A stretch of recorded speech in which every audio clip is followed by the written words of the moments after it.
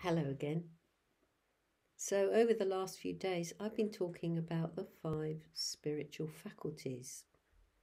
So, you might remember that those were faith and wisdom, energy, meditation, and mindfulness. So, I'm going to talk a bit more about mindfulness today. And I would like to apply mindfulness, first of all, to each of those spiritual faculties. So, if we take faith, for example, I think this has a lot to do in terms of mindfulness with our confidence in ourself and our confidence in our potential. So, faith is a sort of confidence. It's not blind belief, but it's confidence that's based on, our intuition, our experience, and our understanding. So that's Buddhist faith for you. And we need faith in order to have the confidence to persist in mindfulness. Well, we also need wisdom. What is it that we give our wise attention to? Strictly speaking, you could be mindful about all sorts of very insignificant things that weren't going to take you in the direction you want to go in. So, for example, you could mindfully watch a Netflix box set, and you might give it your full attention, and you might think you were being very mindful, but actually, what does it amount to at the end of the day? So, by studying the Buddhist teachings, by understanding reality or how things really are, by finding out more about Buddhism, we can apply mindfulness to that, integrate mindfulness with wisdom.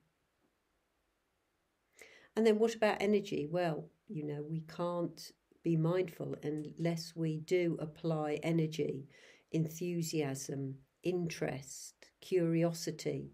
All that is using our energy in a direction that we are wanting to move towards. And then meditation, well, that speaks for itself, because most of us do, at least sometimes, the periods of mindfulness of breathing. And we know that mindfulness is a training, because we know that when we meditate, although we have the intention to be absorbed in the breath, that is more difficult than we imagine at the beginning when we start to meditate. And it's more difficult because the mind, if you like, has got a mind of its own. The mind pulls us about. We think we own the mind or in charge of the mind, but actually it just throws up, rubbish a lot of the time. Things that occur to us, things that are in our mind. Most of what we think is not actually worth thinking about. So mindfulness and meditation are very closely associated. So, coming back to meditation, mindfulness in meditation. How do we want to orientate ourselves within meditation? Applying mindfulness. I mean, mindfulness is awareness. It's awareness in the present. So it's very good in meditation to notice how much of our attention, awareness, consciousness is in the present moment, and how much is it in the past or the future, because that's what's in our mind a lot of the time. Memories, thinking of the past, conversations we've had, or making plans, thinking what we're going to do next. In a way, when we think about meditating, there's lots of words that actually would equally apply if you just wanted to choose one word. So, for example, meditation is relaxation of a particular sort. It's mindful. It's mindful relaxation. It's not floppy relaxation. It's not settling down and snuggling into a cozy nest. It's very different to that, but it is a form of relaxation. And the relaxation we're looking for is kind of letting the mind fall into a space of openness, a space of letting go of holding on, but letting go of expectations. And that's really hard, because of course we have expectations. We wouldn't meditate if we didn't. So, the Buddha said that meditation and other practices are the way to end suffering. Well, we've got to try that out for ourselves, haven't we? We don't take the Buddha's word for it. He didn't want us to either. But we try it out for ourselves. So we try as far as possible to have no expectations. And I think when we first start to meditate, we have loads of expectations. And those expectations lead very often to undermining us, thinking maybe we can't meditate, or everybody else in the room, when we are in rooms together, that everybody else seems very concentrated and calm, and we feel really restless and we want to move. And so comparison is another enemy of meditation. We don't want to be comparing ourselves. Actually, comparison is enemy of life, really. It's what we do a lot of the time, and why we cause ourselves such distress from doing that. So we don't want to be comparing, we don't want to have expectations of certain states of mind or having an empty mind. But we can be present without any of that going on. So we watch thoughts arising, and we don't cling on to them. That's the main thing, no clinging.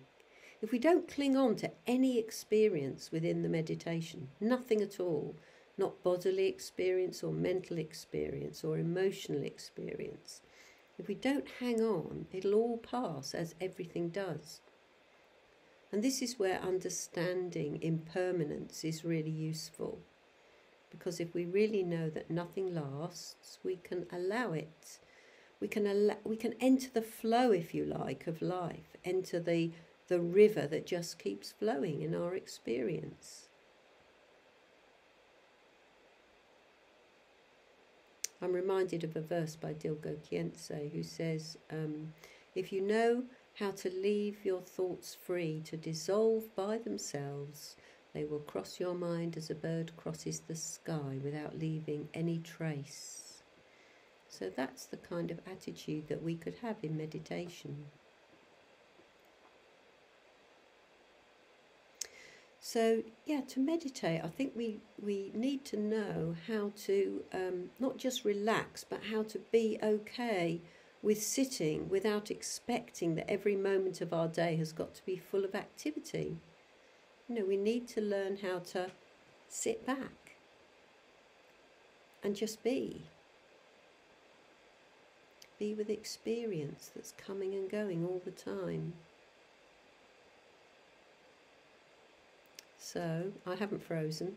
I'm just being here with you now. And I don't know who you are. But if you're still looking at this video, and many of you might have stopped before now, but those of you that are watching it right to the end, let's just be for a moment or two.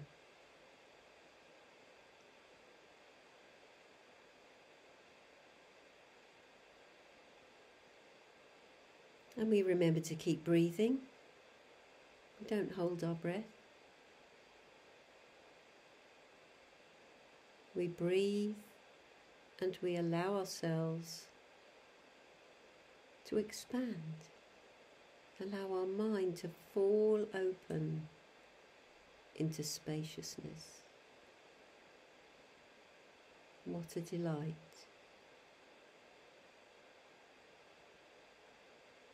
To fall into spaciousness.